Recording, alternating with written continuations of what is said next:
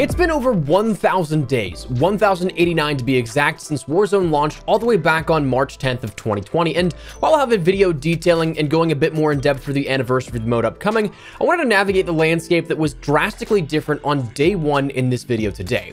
Today, we're returning to Verdansk day one and the experience we all got to take part in. As we go along, drop your thoughts below. How do you feel about Verdansk, whether in day one or all the way up to the final days of Verdansk 84 before Caldera dropped? Whatever the case, drop your thoughts below, and if you're new to the channel, you like retrospective deep dives at all, and you like to stay on top of everything Modern Warfare 2 or anything COD related, do me a favor and hit that subscribe button and join the community. I'd love to have you. And finally, this video is brought to you in part by my friends over at Apex Gaming PCs, but more on them in a bit. But for now, let's take a look at Verdansk all the way back on day one. So the interesting part about Verdansk in day one is that the story of Verdansk actually predates that introduction of Warzone and the launch of the Battle Royale and Plunder experiences. For the first time in the Call of Duty franchise, we had a world given to us, but unbeknownst to nearly every player, that world was seen well before the launch date of the premium experience, and then even so with the launch of the premium experience. Around roughly September 21st, the start of the open beta for Weekend 2, a month earlier than the game's launch, players were subjected to ground war and firstly, that initial introductory map of Karst River Quarry. Now, while that iteration, and still to this day, that iteration is the only ground war map experience that's disconnected from the rest, it was our first interaction with the world of Verdansk, a point of interest later set identically in the Plunder, Battle Royale, and kind of Spec Ops experience as well, but it was our first foray into that world that would be Verdansk. Now, with the launch of the game, the use of the world of Verdansk would become much more apparent, as in ground war you'd be able to see existing locations, even off in the distance, connected to the outskirts of said multiplayer and ground war maps. Teases District, for example, or downtown Verdansk, showcased the outskirts of Hospital, the port of Verdansk, and a map that we'd see in just a few weeks' time after the launch of the game in Kravnik farmland. The world had already been established, and if you went into Spec Ops, you could even see more of that and the more immediately available world of Verdansk, like Verdansk Airport, Storage Town, and even more. Eventually, more ground war maps were added, some before and some after the reveal of Verdansk, but it was something that from the very beginning, it was there, just waiting to be revealed, just kind of under the radar.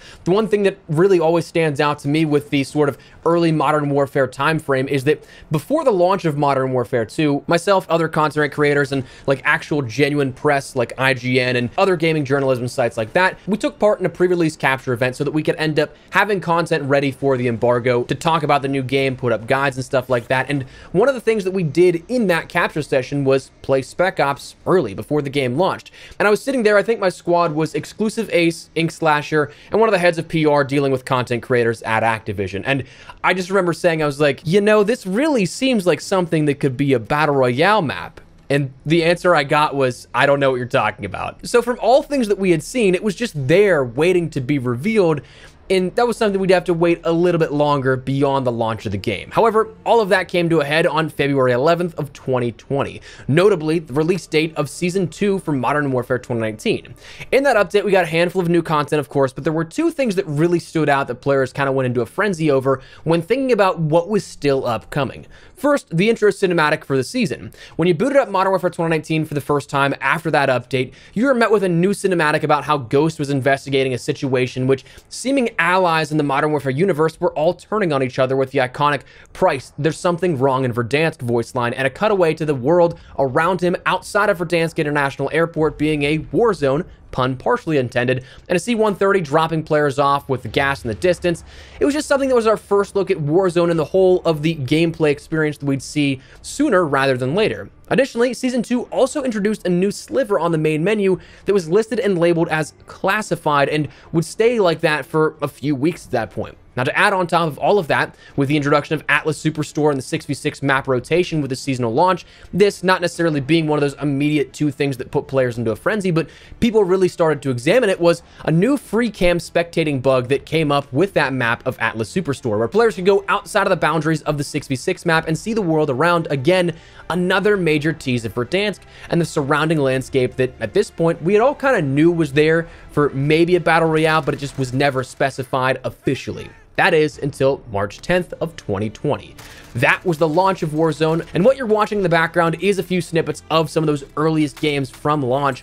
And if you couldn't tell, well, the game was much different then. Warzone 1 at the end of the Caldera era in November here this past year was a completely different game than the first iterations of Warzone as we knew it in early 2020. From movement, weapon, air quote, metas, and all, it was entirely different.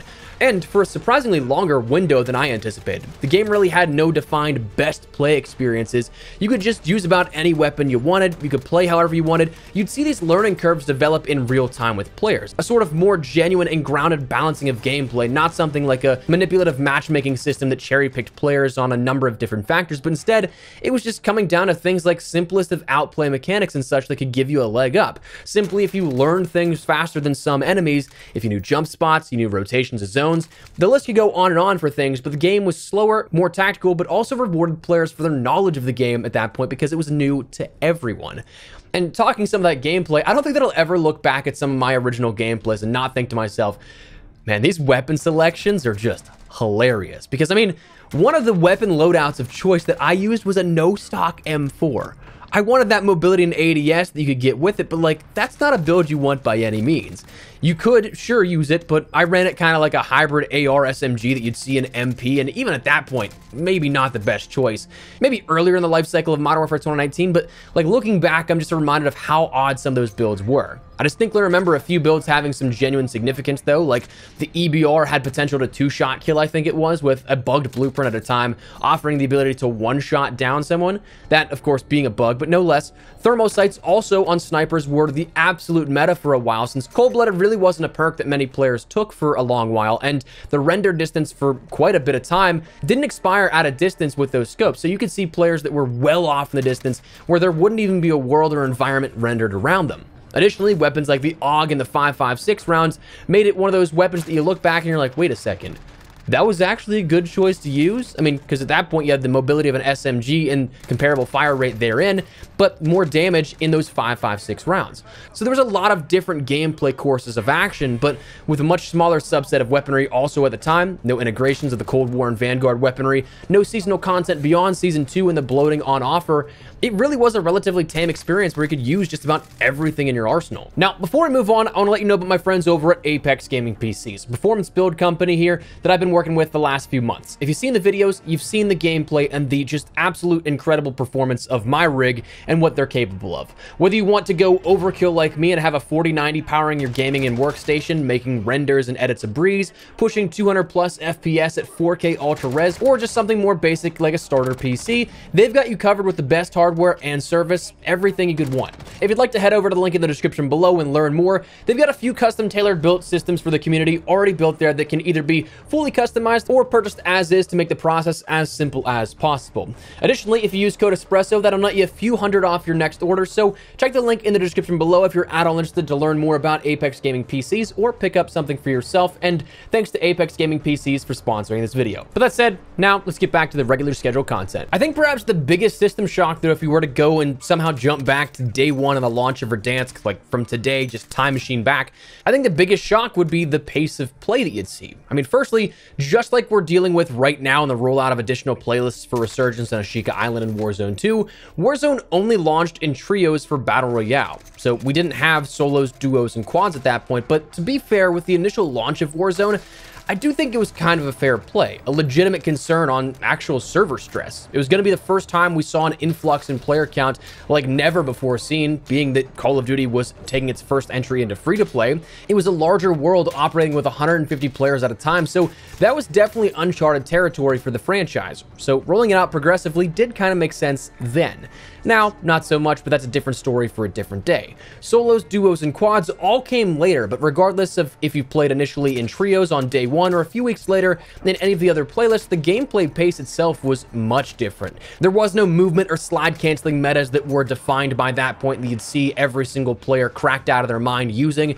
There was some aggressive play that you could end up seeing, absolutely, but it wasn't until like a little later on where you'd start seeing 30 bombs dropped and things of those higher kill counts. The first few weeks, from my recollection, were relatively slow in pace.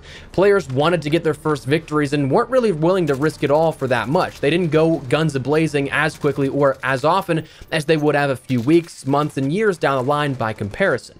Now, other things that were quirky about the gameplay loop itself was that, firstly, one of the big ones was, for a little while, kills were granted initially to the player that ended up cleaning up downed kills, not the player that ended up doing the damage to actually down them. That was something that I think stuck around for a couple of weeks, maybe even a couple of months after the launch of Warzone and that Verdansk Day 1 era. Additionally, there was a lot of stuff that was not so commonplace. Things like your armor sack satchels. That was one of the biggest things I think that was a main fundamental adjustment that made the game play better, was being able to carry more plates, that 8 total that you had on offer. Though, again, not existing in Warzone 2.0, interesting to see that differentiation now at this point. A lot of zipline locations were missing from what we saw with Verdansk 84 and things of that nature where we finished at that point in the Verdansk era. Honestly, I would seriously love to see how Warzone would play in the sort of Caldera-esque era of Warzone and the fundamental gameplay changes that we saw there. Things like your redeploy balloons, things like your lootable perks, your redeploy tokens, stuff like that. I honestly thought made the pace of play way more fun to play with, but also encouraged more aggressive gameplay, allowing you to get into the action, but not necessarily penalizing you where you spent 15 minutes playing aggressive, but then you ended up dying to somebody sitting in a corner or mounted up in a window across the street or something like that. It gave you more reason to play aggressive, but didn't penalize you as much. And I honestly think that with some of those sort of situations with balloons, the zip lines, everything we saw towards the end of the Warzone 1 experience, I think that that would have played very well in the original Verdansk and Verdansk 84. But I guess we'll never know. That's one of those things that we'll probably never see Verdansk come back in the way that we did. So being able to see how that would play by comparison is probably just a pipe dream.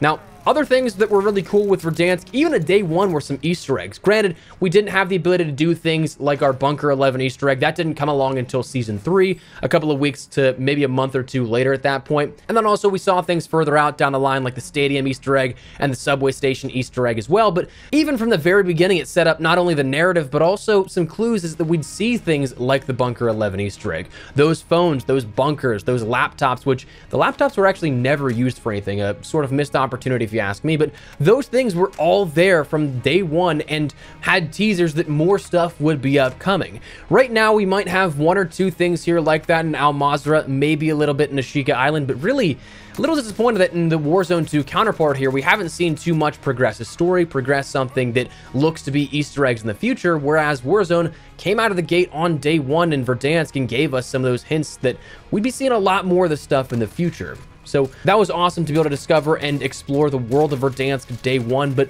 honestly, man, looking back, it was a different game and something that I'm sure that we all have fond memories on. And as such, we might be able to realize just how much of an impact not only this had on us in the Call of Duty franchise, but overall in the gaming space as a whole.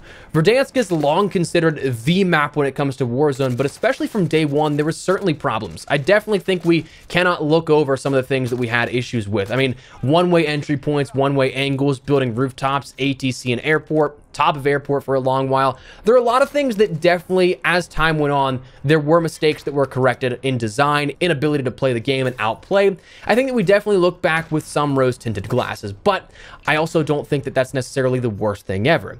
No doubt it had a ton of awesome things that we talked about already, but there were some issues. However, on the flip side, focusing more on the positive, it introduced millions of players to Call of Duty, soaring past the highest player counts ever seen previously with premium games in mere days. I mean, they passed literally the golden era of COD and Modern Warfare 2, Black Ops, Modern Warfare 3, Black Ops 2. They surpassed those player numbers in days after releasing Warzone.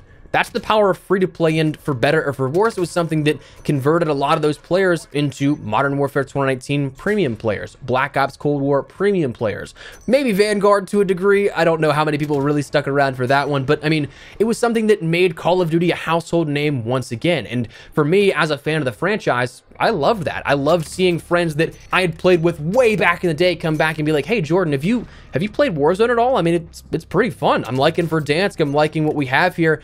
And it was nice to be able to reconnect you with that. But also, at the time, it was one of the most powerful things that we had here because, if you guys remember, I mean, March of 2020, the world kind of went down the drain. And it was something that everybody was locked in their houses, locked down, trying to stay safe and healthy. So a lot of people, gaming was an out, and sometimes even the only out that we had to escape and give us some happiness, some serotonin, allowing you to stay connected with friends, family, and people that you cared about over the course of gaming and Call of Duty. So in that regard, that's one of the biggest things that I take away from Verdansk Day 1 is that it was a perfect storm. As messed up as that may sound, where you sort of think about it and you're like, wow, at that point, that was the perfect time for it.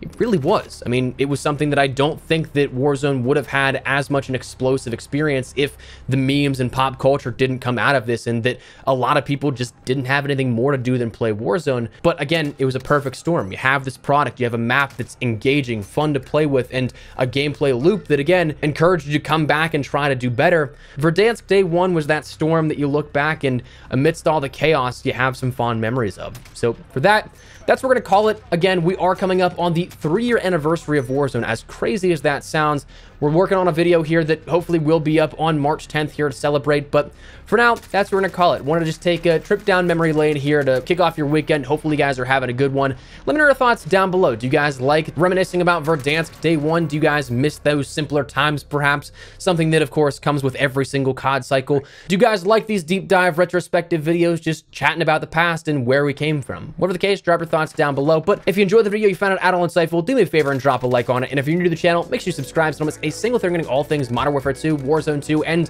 of course, Warzone retrospective stuff like this, along with other COD content. I'd love to have you in the community if you guys are at all new. But for now, thanks so much for watching. My name is Espresso. I'll see you guys later. Take care and peace.